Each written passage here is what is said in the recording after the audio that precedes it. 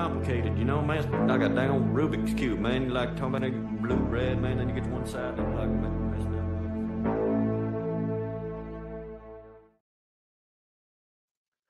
All right, John Slaughter, welcome back to the show. How you doing, man? I'm doing great. I'm glad to make my third appearance, so I guess that makes me a regular. Yeah, definitely. You and I speak quite a bit off air, and I'm looking forward to this because our previous episodes have been primarily about literature. You're a writer. I enjoy what you produce quite a bit, but this is going to be a little bit more of a personal autobiographical show, right? We're going to redact details, of course, for OPSEC reasons, but you were a combat veteran. You were in the Marine Corps, and I think that that's something that should be discussed. You have a good background in philosophy and literature, and I think that the way that you talk about your experience is both interesting and edifying.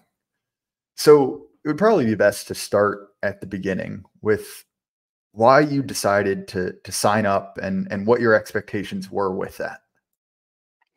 Yeah, of course. I, like a lot of young men in our sphere, I'd imagine, figured out at a young age that I wasn't.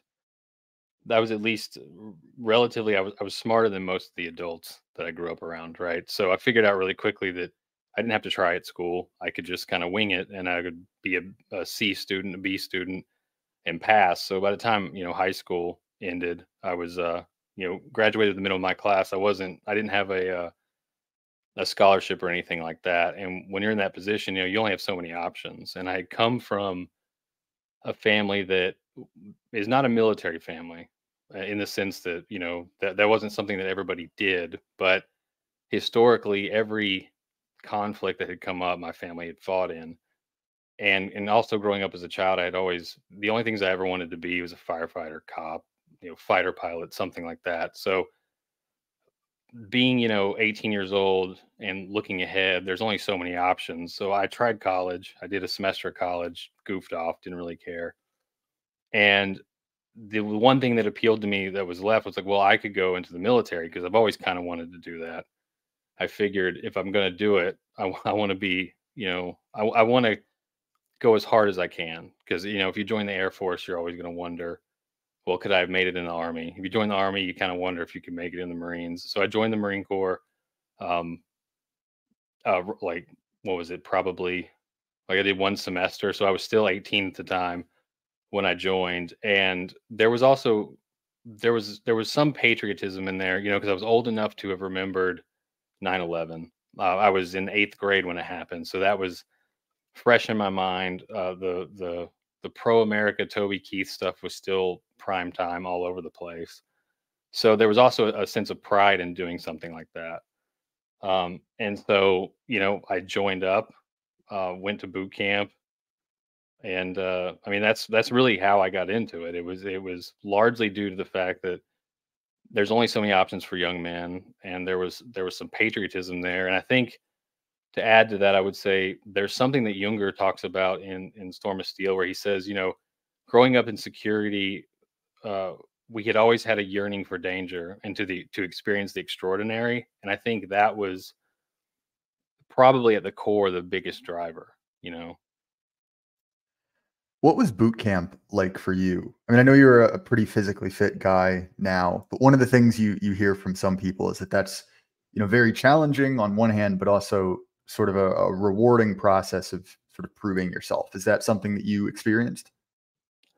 Yeah, it is. It's even though I was in good shape when I went, it was extremely physically demanding, largely because of things like sleep deprivation. It's not, if you play high school sports at a decently high level, it's not going to break you necessarily, right? The requirements for the PFT, for a perfect score is 20 pull-ups, and if I remember right, I think it's a 20 21-minute 3 mile and 100 sit-ups. So it's nothing insane, right?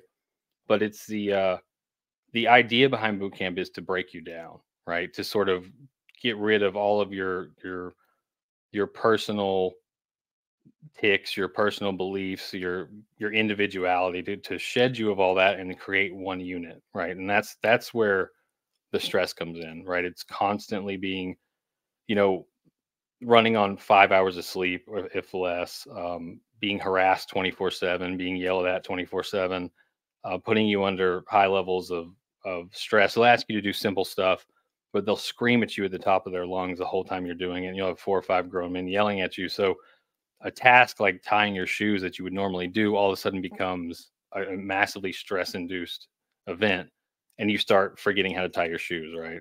As an example. And that's the hardest part, is just the level of stress they put you under. And then towards the end of boot camp, at least in the Marine Corps, you go through this thing called the Crucible, and it's about 3 days of just constant go, go, go, nonstop. You're running, you're doing different exercises together. You march an extremely long distance, and at the end of that, you receive your Eagle Globe and Anchor, and that's sort of the, hey, you're a Marine now. You've made it. That's the hardest part, but I made the mistake of watching Full Metal Jacket right before I went to boot camp, so I was terrified. Um, and I coped with that through humor, which is not the right way to do it, because if you laugh a lot, you get in a lot of trouble, which I found out the hard way. So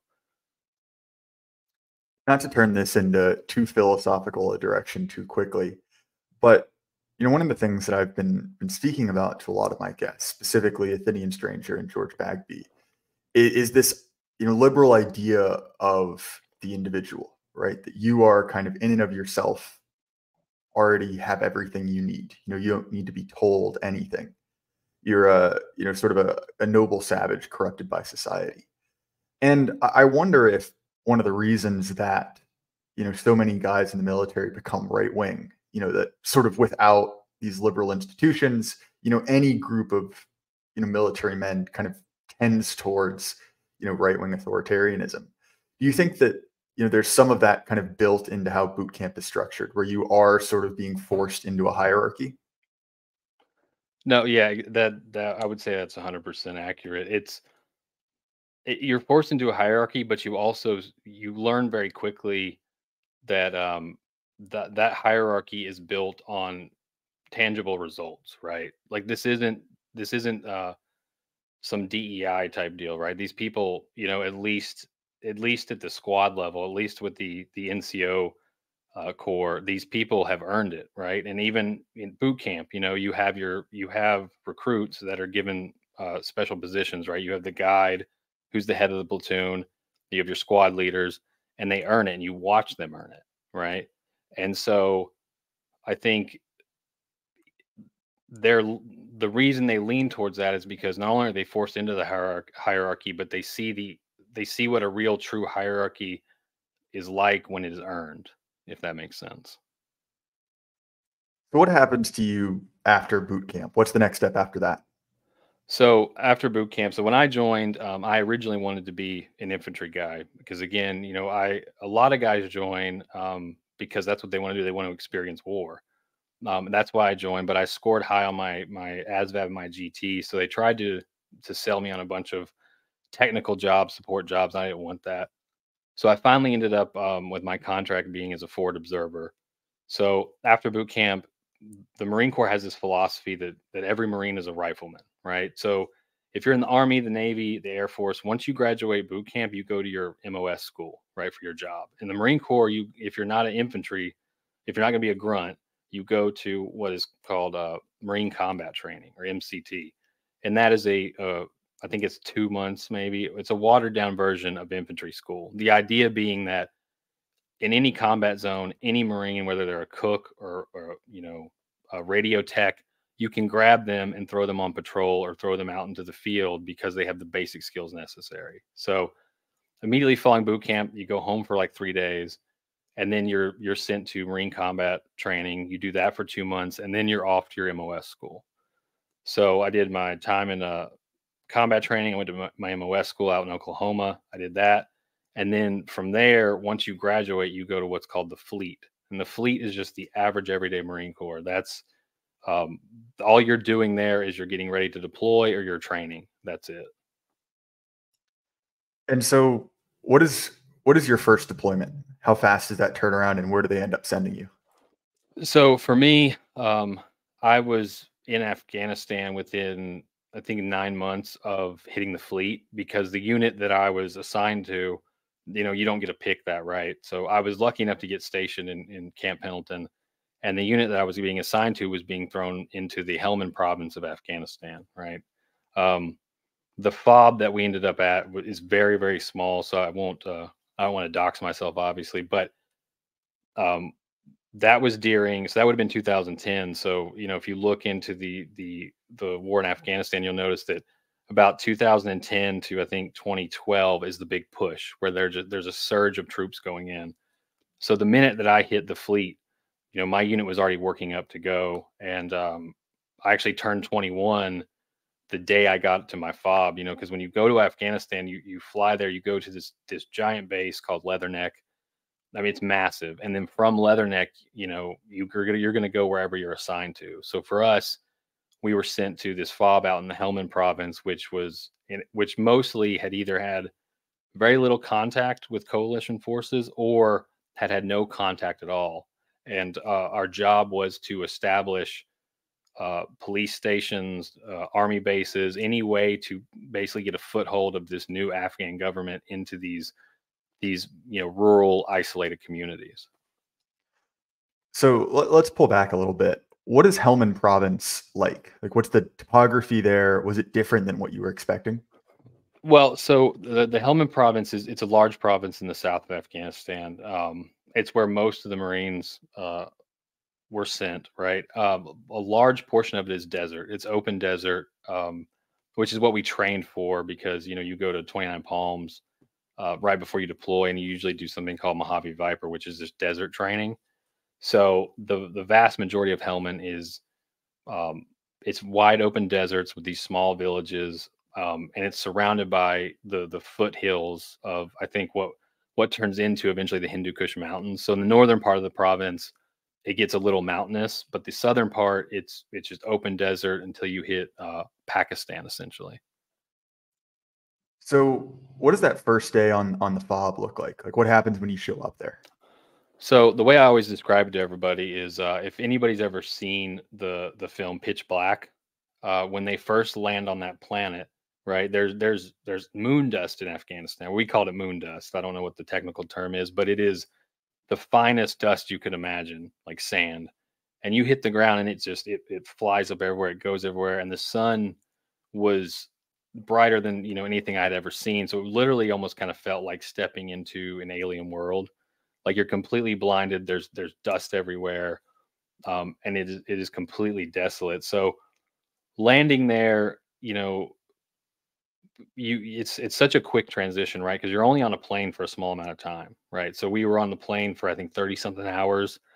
Then we stopped into Kyrgyzstan, and you're there for 2 days, and then bam, you're in Afghanistan. So in less than a week, you go from, or in my case, Southern California, to all of a sudden being in what feels like an alien world, like this giant, massive desert, um, where, like I said, you have moon dust, you have there's nothing as far as you can see, and it's just surrounded by giant HESCO barriers and concertina wire. So it's a it's a strange experience, I guess I would say. So what is your first, and again, I'm not a military man, so forgive me if I get the terminology wrong. What's your first mission? What's your first time you're actually kind of outside of that forward operating base? So, like I said, the fob we were on was only about, I think, if I remember correctly, it was like 3 acres squared. It was very small, and our entire mission there was to secure this paved road. It's one of the few paved roads in Helmand. And so what we did, to kind of give you an idea for the day to day, is the way it was set up is you were in squads, right?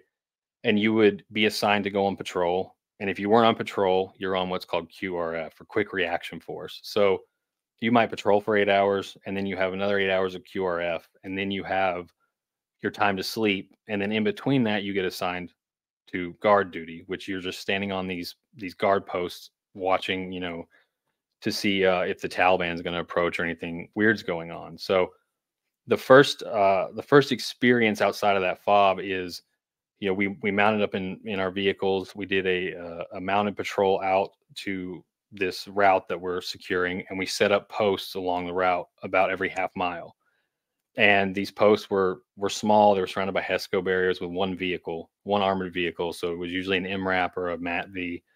And we would, they would take 4 guys, put you on that vehicle. You'd have a squad weapon, so usually a 240 or a saw. Then you have a couple riflemen, you have a radio, you have your vehicle, and you would sit there for a few days, right? You would just sit there eating MREs, watching trucks go back and forth, keeping an eye, making sure no one's planting IEDs, nobody's doing anything weird. You kind of interact with the locals. They'll come up and ask for stuff, and the kids will throw rocks at you and just try to screw with you. But it's mostly, that's the first experience. It's just sitting there in complete sort of boredom, playing cards with your buddies, waiting for something to happen. So you have a couple kind of amusing anecdotes about the Afghan civilians. So what was your kind of preconceived notion of what the civilians would be like? And then was that borne out in reality, or was there sort of a change in how you viewed them? So the only preconceived notion I had of Afghans was that I assumed that they were similar to other, Middle Eastern ethnic groups, right? I didn't, I thought they were somewhere like Iraqis, right? Or maybe Iran, where they were fairly advanced. I didn't realize when I got there that these are people that are for all intents and purposes, are almost Stone Age, right? They have like most of the villages have no electricity. The only vehicles they have are these small motorcycles that are little better than mopeds. They live in mud huts that in most cases they don't even know how to operate, and so, or how to build. And so when you get there and you start interacting with them, you realize very quickly that you're almost dealing with children as far as like their capacity to do anything. Like they're functionally incapable of doing most things, and they're not the smartest people in the world. And so it was very sobering once you start working with them. And for an example, to kind of show you what they're like as far as like the competency level, we would take the Afghan army with us on patrol most of the time, right? And every single time we would go on patrol, we would have a friendly fire incident in which they would shoot each other on accident. Now, for us, if that happened, that's a big deal. You have blue on blue. When you have friendly fire, it's a serious issue. For them, they would just laugh it off. We'd be on a mounted patrol. They would be in their vehicles in the back of the patrol, and you'd get a call over the radio. We had to stop because one of them would discharge their AK into the other one's leg while you're driving. And then any attempt to try to to discipline or enforce it was just met with laughter, and it was a complete joke, right? The shock factor I think that people often don't understand is how prevalent I guess homosexuality is in Afghanistan, and how much they like young boys. Which, if anybody has looked into Afghanistan, you may have heard of the Bachabazi boy issue, which is essentially what it is that they choose to sleep with young prepubescent boys for fun, right? Then oftentimes you'll see a convoy of truckers, like truckers we have, in the U.S., but they'll convoy together, and there'll be 5 or 6 grown men, each one driving a truck, and there'll be one 10-year-old with them. And so when I first got there, you ask, well, what's this kid doing? And nobody wants to tell you. And then they finally tell you, and you're completely it's almost hard to believe, it's a shocking experience, to be honest. What was because I would imagine that there was some kind of institutional pushback from a bunch of, American guys there, but was there any kind of order down the chain of command about what you were supposed to do in that situation? We were supposed to ignore it, just like all the other corruption in Afghanistan, right?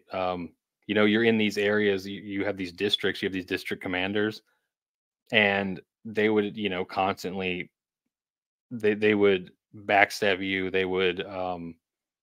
they would sell out to the Taliban the minute they could. If the Taliban offered more money, and it didn't matter. You were just supposed to ignore it and continue with the mission. And that was the same attitude that was applied with uh, the Bachabazi boy issue, right? It was, hey, you look the other way, you don't say anything. Now, all of the guys were pissed about it and wanted to do something, but you're put into a position where you're not allowed to. Um, and I guess you could say it's a moral failure on a lot of us that nothing was ever done, but nobody ever acted on it. We all were disgusted by it, but we were told, look, it's just their culture. You have to ignore it. I mean, and to be fair, we never witnessed these incidents occurring, luckily, but we all knew what the game was. But it was pushed under the rug. That had to have been demoralizing, right? Especially in the face of sort of the rhetoric we were getting at home. Did you ever feel some kind of conflict with that? Yeah, actually, I remember distinctly realizing at one point, early on, and I had this thought of it, it just hit me that what are we doing here? Why are we here in the first place? These people, for one, are no threat to any Americans. They can barely function on their own. So I'm not protecting anybody. Um, I'm establishing these outposts, these police stations, these army bases, and for what? For them to, you realize very quickly they just sell out to the Taliban. Like I said, we would pick up high value targets, and those guys would be right back on the street within a week because the police would just let them go for money. Um, you see the incidents, the way they treat the young boys, the way they treat their women, all of it. You realize very quickly, like you become very nihilistic towards the purposes for being there, right? The cause of the war, or whatever, what have you. The only thing that drives you from that point is the fact that, and this again to pull back to Younger makes this point that like men don't fight for their country; they fight for the men to their left and their right, and that's really the only thing that keeps you going once you have that realization. So let's get into that actual fighting portion of it, right? So what is the first time you make contact with the enemy like? So for me, I was on patrol and we took small arms fire. We were heading down a road, just doing our normal patrols. And for what I noticed dirt kick up in front of me, and then I hear the sound of machine gun fire from far off, and it took a couple seconds, at least in my mind, for me to realize what was going on. And this is a highlight to the importance of training, because immediately your training kicks in, right? And you hit the deck, you look for cover, and you just start returning fire, right? It's muscle memory, right? Because you've drilled this so many times, right? And in that particular incident, and most incidents, they are engaging you from a significant distance, right? They're not trying to get close to you. They're trying to just in that incident, they were just trying to harass us with machine gun fire. So nobody got hit, right? But in that moment, they opened up with an RPK, and it happens extremely quickly. The entire incident, probably only lasted 4 or 5 minutes. That was it, because the minute that we tried to establish fire superiority, which, if you don't know, is just we're trying to put more rounds at them than they're putting at us. So that way we can have a fire team maneuver and try to outflank, that squad or whatever is attacking us. So by the time we even established fire superiority, they broke contact and got out of there. So it was a very quick incident, but it was one that, I remember, like I said distinctly, I remember how it started, and then I remember it being over, and I remember standing there and being like, "Oh, that was crazy." Your adrenaline's going. Nobody gets hurt, so it's kind of an adrenaline high, and everyone's excited. And then you realize, as adrenaline wears off, I remember looking down and I was like, "Oh, I pissed my pants," right? Like I was terrified more than I ever even knew, but in the moment, I didn't even realize how scary it was. So a lot of the combat that you do experience is that it's them trying to ambush you, and then them breaking contact really quickly because they're aware of our air superiority. So you don't have a lot of long extended battles. What was, and forgive me if this is an indelicate question, but That's your first experience of combat per se. Was there ever anything that was more kind of face to face than that, or was it all kind of long distance, pot shots almost? No, we did have some more intense combat. On my second deployment in particular, we had to we were going into areas that Americans had never been, and we were trying to establish. And these were areas that were Taliban controlled. So we had a bunch of different operations that we did where we went into these villages and tried to secure them. And so a lot of times they would know we were coming, and so they would dig in. They would put they would put IEDs inside the buildings, inside the doorways. They put pressure plates, and they would also dig in fighting positions. And so we had a couple of encounters where we got into these villages and we're trying to take them. And these Taliban guys, they're tougher than people realize. You got to remember, like, you have to have some balls to be willing to fight the U.S. military with nothing but some RPKs and RPGs and AKs, and that's it. And in your sandals, by the way, right? And they dug in and fought hard, and we ended up pushing into the same buildings. And we're exchanging fire, which in America you'd have sheetrock walls. These walls are made of wood, but that's the only thing in between us. And one of my friends actually ended up getting he got an accommodation for this, but he was going to peek around the corner, and when he did, all of a sudden he sees the end of this AK come around the corner, and he went to shoot his rifle jammed. He grabbed the AK, pulled it from the guy, and ended up beating him with it. But that's how close in some of those incidents we were with the enemy.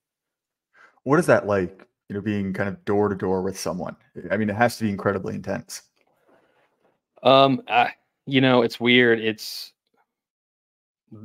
There's two different ways, I think, to look at it, right? There's the after, during the moment, and if none of your buddies get hurt, it is the greatest adrenaline rush you've ever had in your life, right? There's like a high that comes off of it. But in reality, and most times when things go south, which they usually do to some capacity, it's extremely terrifying. One of the scariest things in the world is going house to house, street to street, so to speak, right? Which is just what urban combat is, because when they are in that house and you're stacked on that wall and you're going in, everybody knows what's going to happen. There's no question about what happens next. Once that door is breached, they know you're going to kick that door in, or you're going to breach that door in some capacity. You're going to toss a grenade. That grenade's going to go off, and then guys are going to come through the door, and they're ready for that. So it's best way I can put it is it's extremely terrifying, and you have to grab a hold of whatever you can that's inside of you and just say, hey, this is what we're doing today. And you just go in and you just pray to God that they can't shoot well, or that you're quicker on the trigger than they are. I assume in that, obviously you ended up, being in close proximity to men dying. Do you remember the first time you saw either a dead body or someone actually expire? Yeah. The first dead body I ever saw they were Afghans. I remember the shock to me was how they didn't look real. It was like looking at a wax figure, like with like instant, like they hadn't been dead but maybe a couple of minutes, and the life is instantly drained from them. It seems surreal. Like, it doesn't look like you're looking at a person. It looks like you're looking at, like I said, like a wax figure. It looks fake. And it's not the same, and I grew up hunting, right? So I've shot deer, all kinds of different, game birds and stuff. And nothing was the same as like seeing a completely lifeless person. Even though they're your enemy, and in the moment you're pissed off and angry, I think everybody, or at least maybe I'm projecting my own thoughts on it, but everybody is outside. They're projecting this machismo that they're like, oh yeah, this is, we got him, whatever. But I think internally everybody is sitting there looking at this and going like, this is a person. This was a person. And you're having to cope with the fact that this is not something that you were there's nothing that can prepare you for it until it happens. The scariest part about that though is within second, third incident, you're completely desensitized to the process.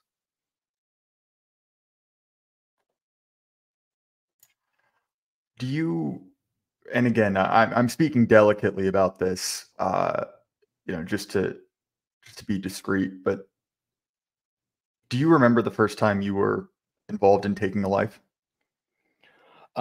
Yeah, I mean, the weirdest thing about it is that because most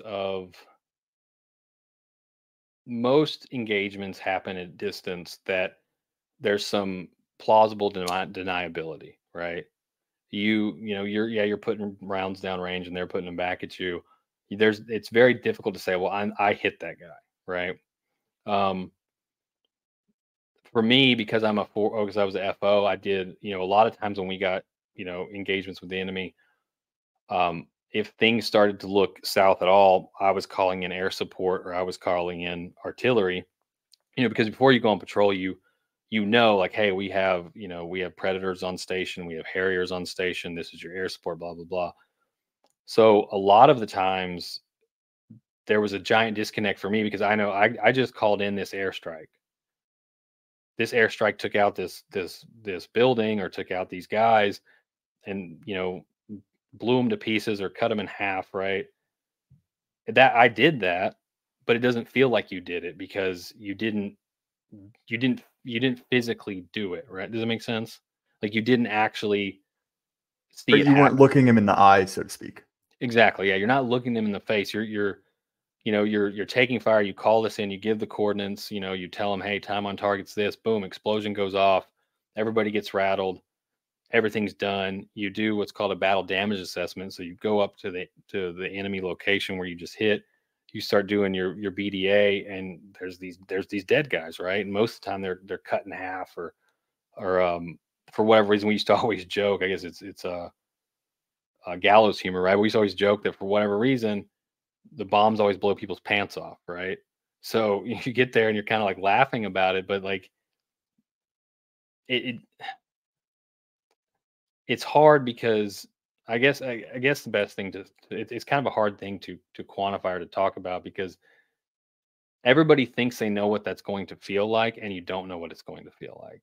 The problem is a lot of times, and I hate to admit this, it wasn't as hard as you think it's going to be. It's actually easier, and I think that's just because you're not looking them in the face, right? This isn't hand to hand combat.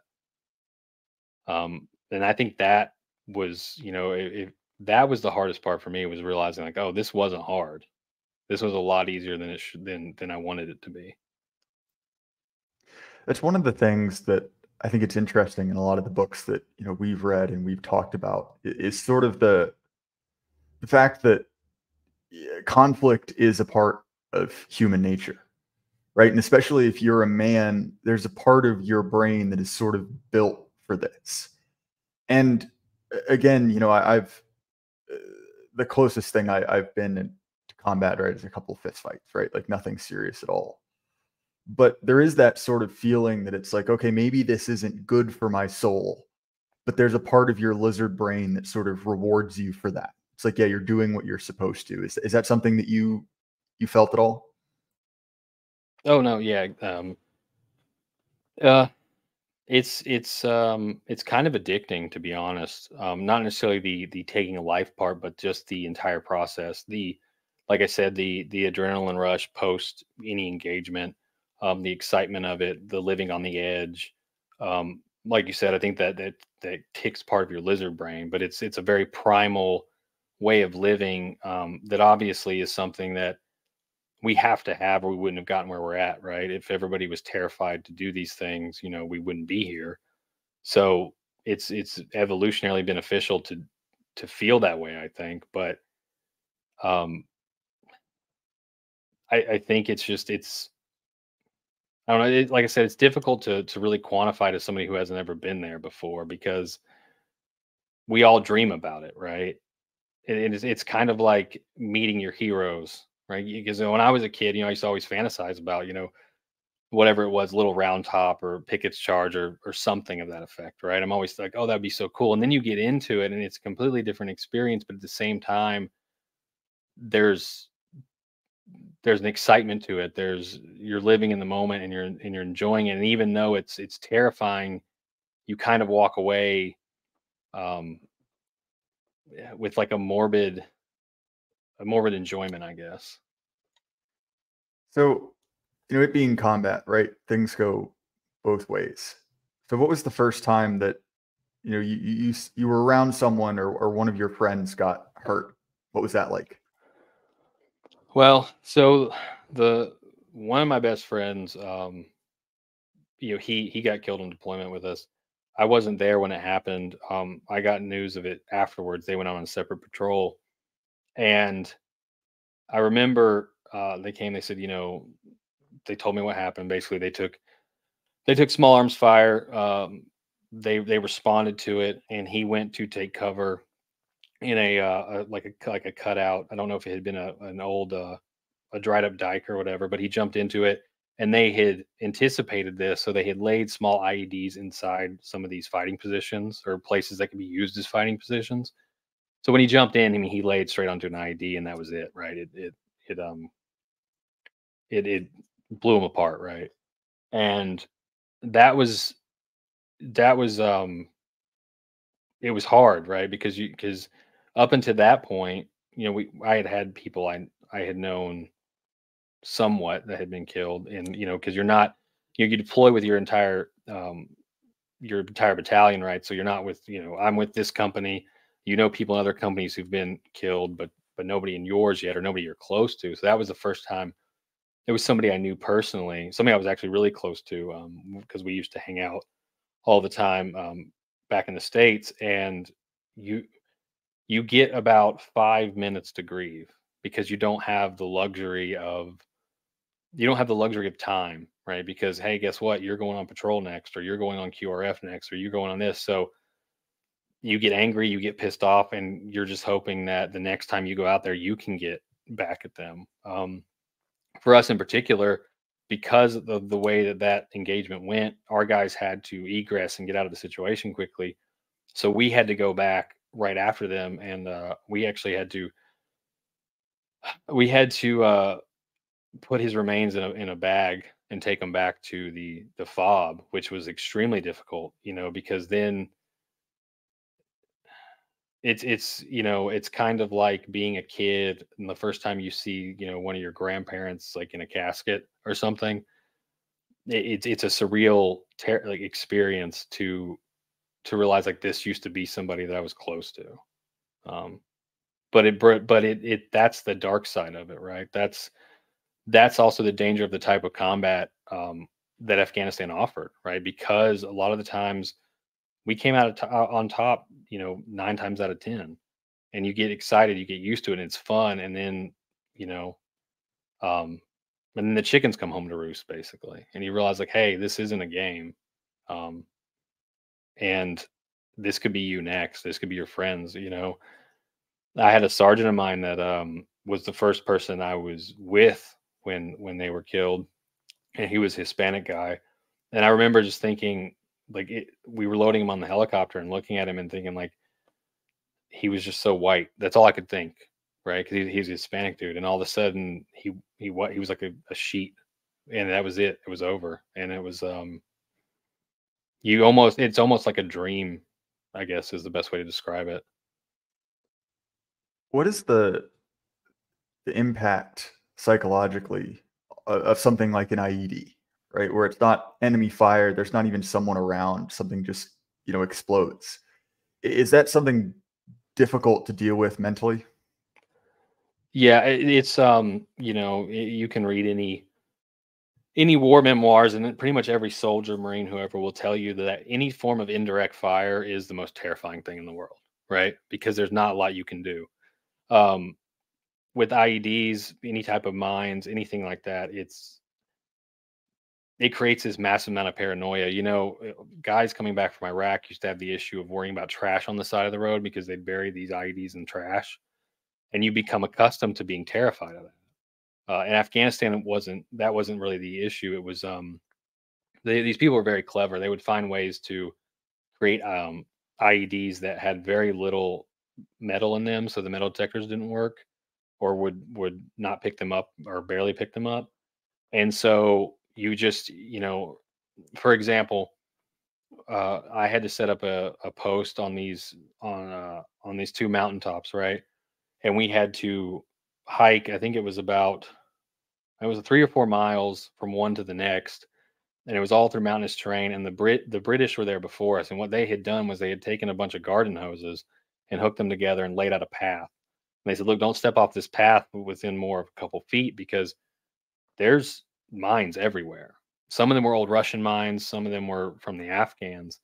Um, and that the paranoia of having to at first, because at first it's paranoia, right? You're terrified. You're like, I don't want to step off this. But then complacency comes in and you just don't, to be honest, a lot of times guys just don't care anymore. You just kind of shut that part of your brain off and you're just like, well, if it happens, it happens.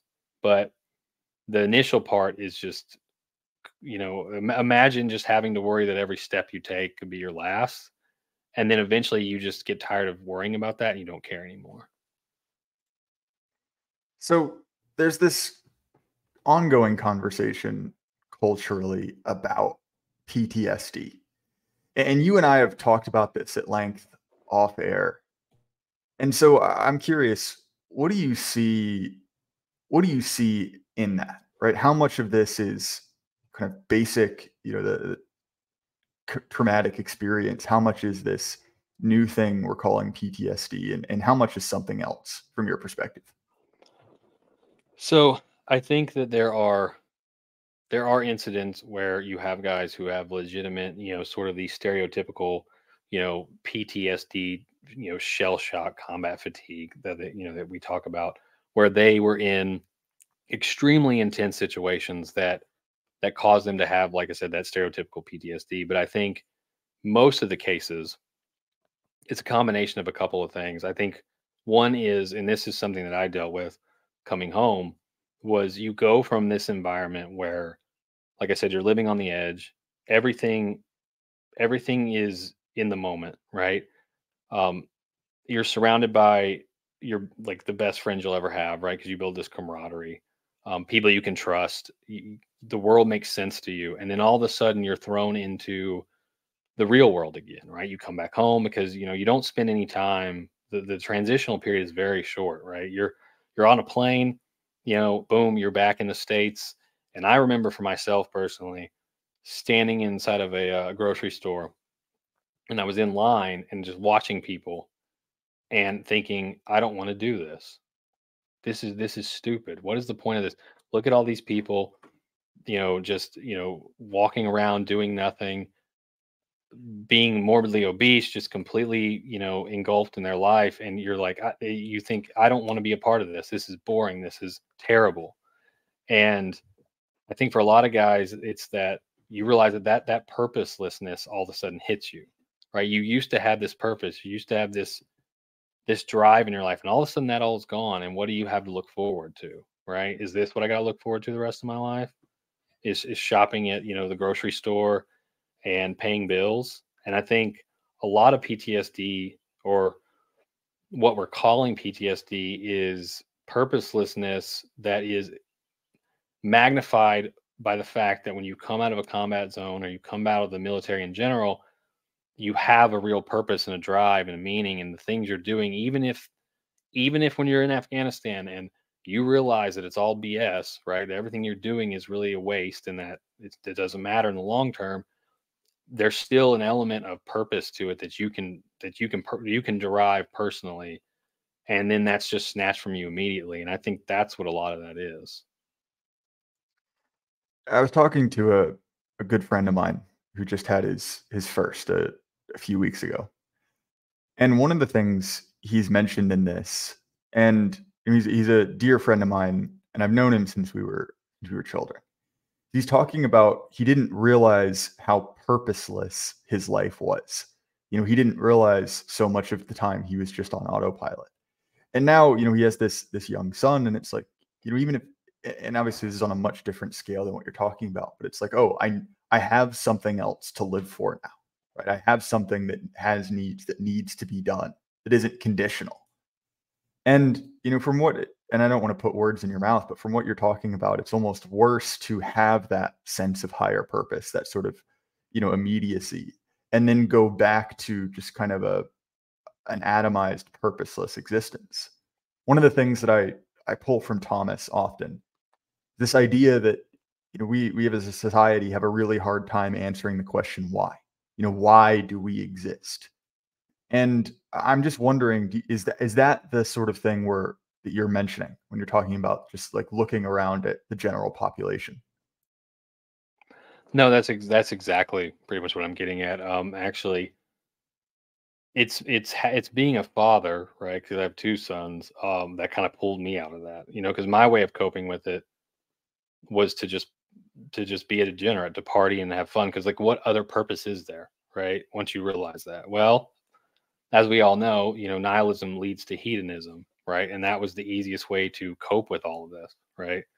Um, and so I lived my life like that for a long time, and it wasn't until I had kids and my first son was born that I realized, like, oh, there's more to life. There is meaning, there is purpose. Now I have something to drive me. But as you said, it is. I think it is worse. I think it is worse when you have that purpose and you have it taken away from you. It's the same as um, it's the same as any almost any vice, right? Or anything that you've never tasted before and you've thought about what it is, then you taste that thing and you want more of it, right? To use a more crass analogy, when you're a young man and you've never had sex before, right? And you want to, right? That's difficult, but okay, you can deal with it. But once you've experienced that, it's a lot harder to not go back to that because you now know what it's like. And I think, yeah, I think that is the most difficult part because, as you said, in our current society, there is no meaning. You had that stream recently with Bagby and Athenian Stranger talking about nihilism, right? Um, that's something that we're all born into, and I think to get a taste of purpose and then to go back to nihilism is extremely detrimental to people, to young men, especially when they get out of the military. And it's not just that, hey, now I feel like I don't have a purpose, but then they look forward and they go, there's not even an opportunity for me to get a purpose. Every opportunity is cut off from me now, you know? And the advice I always give to anybody that I've talked to that's going through that or has experienced that is, in the Marine Corps, we always had a saying was embrace the suck, right? Like just embrace it. Sort of like it is what it is. It's terrible, but you're just going to dig your heels in and push forward. And that is really, unfortunately, the only real advice I think I could even give if anybody was wondering what can they do in that situation. So, and I'm sorry to keep referencing conversations we've had off air, but you and I have talked about veterans and veteran culture, right? And you've expressed some dissatisfaction, I'll put it that way, with how a lot of guys act when they get out. And I don't want this to be punitive or in any way kind of attacking those guys, but nonetheless, what are the faults you see in veteran culture, and what do you think that they're missing? So what I see as a fault is I think that at, at the surface level, a lot of it is an attempt, like, again, back to the purposelessness thing, that's the last thing you ever did that mattered, and that becomes who you are, right? You establish your entire personality as I'm the guy that was in whatever, right? I'm going to wear the nine line clothes. I'm going to do all these things, and we're all guilty of that to some degree. We all let elements of our personality become we magnify them, and we're guilty of defining ourselves off of those things, right? And I think that on the surface level is an issue I have, but at the real core issue, I think, is that a lot of these guys have good, to use your terminology, they have really good instincts, and they mean well. And they see the problems that occurred when they were in the military, especially if they were deployed, right? Um, a good example of this is, if you hear Eric Prince talk about it, he talks about like, well, why did you start um, in a private security mercenary firm, whatever, right? Why did you start this contracting organization? Well, it's because I saw all the wastefulness and how poorly run the military was, so I can do it better, right? And that mentality of trying to fix it, I think, is what leads a lot of the veteran types to go either become libertarians, right? Because they go, okay, well, the problem is just the government is inefficient. So if we can just sort of eliminate that part, that's the only real problem. So it becomes almost more of an economic issue. And they're just like, I want to hold on to these freedoms, right? Because tangential to that or associated with that is you have the aspect of, or you have the element of the issue. I guess what I would say is you sacrifice a lot, right? You sacrifice so much, even if you don't get wounded. Junger talks about like no, there's no unwounded soldiers, right? So maybe you don't physically get hurt, but you lose your friends, or maybe you don't even lose friends, but you get a divorce out of it. You don't get to see your kids. You sacrifice so much, right?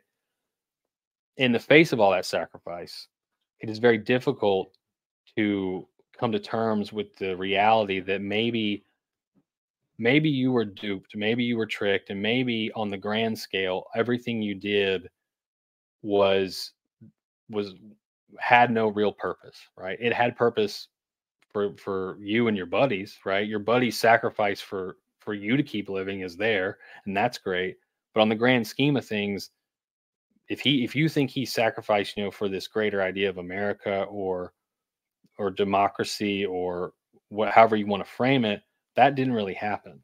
And I think my biggest issue is that it comes from that. It's like I want more veterans to realize that you were sort of duped in a lot of ways, right? It's not your fault. It's not my fault. I bought into the propaganda. I bought into the Toby Keith songs and you know, um, the American flags everywhere and what have you. I bought into all that as well, but I also realized at some point that there trying to hold on to that ghost is not going to get me anywhere, right? And I think that's the issue. I think it's very difficult for them to let go of everything and to start to look at the world in a different lens because they're so tied into that. You even see that with the ones that want to be sort of the ones that want to run for office, right? I see some veterans that are running for office and I listen to them and all I hear, and I know they mean well a lot of the times, but what I hear from them is, oh, we can just, you know, I'm just going to take America back to what I thought I fought for. And and I kind of want to tell them like, look, that's not there. And maybe it never was. I think that, when I look at this, and again, not a military man, I'm younger than you are, so I have a different connection to those American values. But to me, that American patriotism that was so much in the culture, during the war on terror, right? Especially among guys of kind of our social class and geographic location. It's sort of a photocopy of a photocopy, right? That real high trust, functional America, where patriotism could be gone about unironically. I mean, it's really gone. And I don't say that in a triumphant sense. I'm not glad it's gone. But, once something has died, you can't really bring it back. It is something new needs to be raised in its place. And so sort of carrying around, the third version of a photocopy, right, where you've lost a good bit of the detail and said, well, we should go back to the second. We can push up the slippery slope and then just pause. Again, I understand the instinct. That instinct towards patriotism is a good thing. It is a positive trait to have in 99% of societies. But I look at ours, and to me, I just don't see that as being something that works. I understand the instinct. It's our tradition. I understand that the desire to go back to it. But there comes a certain point at which, something becomes corrupted, something becomes old, and it needs to be, at best, reborn. I'm not one of these guys who thinks that, you could make America a feudal monarchy, right? It doesn't work like that. You're sort of working with what building blocks you have. But I think that, a lot of guys, particularly guys who are patriotic, who have, like you said, sacrificed quite a lot, have a huge emotional attachment. And I understand why. But I think that, if nothing else, it's a call to kind of look at the world as it is and not how you wish it were, not as you wish it could be again. And, you know, I look at a lot of these guys, the politicians like you've talked about, and I don't necessarily see someone who's evil, but I see someone who's misguided.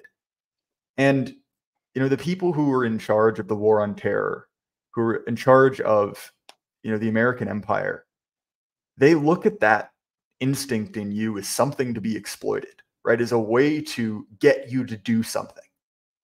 And that's something that the left has been on really since the Vietnam War. And I have maybe a more favorable view of that conflict than some others do. But to me, it's, the people in charge haven't changed.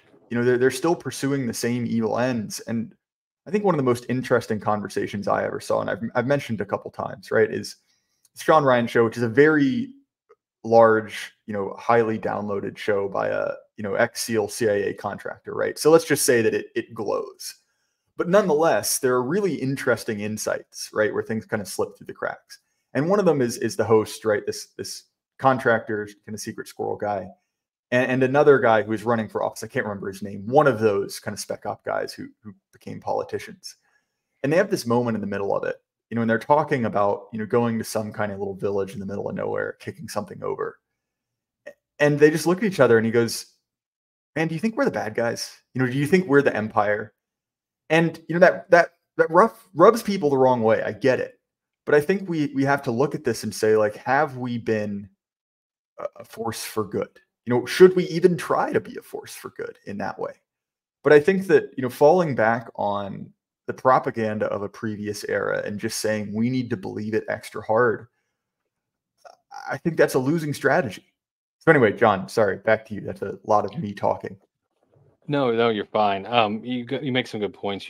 One thing I've told a lot of people that is related to that is, I did an extensive genealogy project for my grandparents, and one thing that I found really interesting was that the same relatives that I had that fought in the American Revolution, their grandchildren, great grandchildren fought for the Confederacy, right? That to me says a lot because, and it kind of speaks to what you're saying, which is that those guys, there's no way they weren't aware of their family history. But even given that, they looked at what was happening, and they were willing to fight against the thing that their grandparents or great grandparents fought for, because they realized, at least from their perspective, that what they were fighting against was as you said, it was, the photocopy. It's a simulacra of what was originally there. It's not that anymore. And so that had to be difficult to come to terms with. It's one thing to say, hey, well, like, maybe all this propaganda is just that and there's no truth in it and we've all been lied to. It's another thing to say, well, I'm going to fight against that very thing that my parents or my grandparents fought for. My family spilled blood for this, and now I'm going to turn against it, right? But I think that takes a certain level of self-reflection to realize that, like, this just happens sometimes. And as you said, when something has died, you can't resurrect it, right? You just can't. It's done. And sometimes you just have to be man enough to realize that. Again, back to my point earlier, you have to just embrace the suck and realize, like, hey, this is what it is. This is the situation we're in, and we're just going to deal with it. We're going to play the hand we're dealt. And I think the true response to it is to take the step back and realize, like, like you said, you can't. It's not like you can have a monarchy, right? That's not going to work. But I don't want to be tied to this massive, federal government. Maybe these guys should push for smaller, decentralized, something that looks like the Holy Roman Empire, right? Some confederation, which I guess you can't use that term anymore, right? You have to change the name, but a loose confederation of states where that loyalty goes back to that. You need, because that loyalty has to go somewhere. We all know every man worships something. And if you're going to be loyal and you have that drive, because let's be honest, it's a certain type of man that has that desire to go fight, to go sacrifice, right? That type of guy is going to do that no matter what. And if he can't do it in the military, he's going to be a cop, he's going to be a firefighter, or whatever. But maybe that energy is best spent at your local level and trying to disassociate as much as possible from the America, as we were growing up and being taught it was. For me personally, I'm completely okay with looking at myself as being way more loyal to my local community and to my state than I ever would be to the federal government. So John, we're coming up on time. This has been a great episode, and I thank you for your insight. If people want to find more of your work, what's a good way for them to do that? Yeah, you can follow. You can go to my Twitter, John Slaughter Esquire at I guess it's X now. Yeah, and then there's a link to my Substack on there. I do write some opinion pieces, usually short ones, just commenting on current events. But my main focus is the fiction I'm working on. We'll have a story coming out in issue 12 of the Double Dealer. So check that out when it comes out, or subscribe to their podcast, and follow them on Twitter if you want to check that out. And I can confirm your fiction is quite good. I've been lucky enough to be a pre-reader on your upcoming novel. Had some feedback, and just have to say it's quite good. So keep your eyes out for that whenever it drops. I'll be sure to have you back on. As far as my stuff, the Jay Burden Show is available on Apple, Spotify, YouTube, anywhere you listen to podcasts. If you want to support us most directly, you can do that by heading over to Axios. JD's redone the intake process. It's quite good. I recommend it highly. I'm roughly 10 pounds down, all lifts up. And I can't recommend that highly enough. And again, John, thank you so much, man. And to everyone at home, remember, keep your head up. The lie can't last forever. Good night.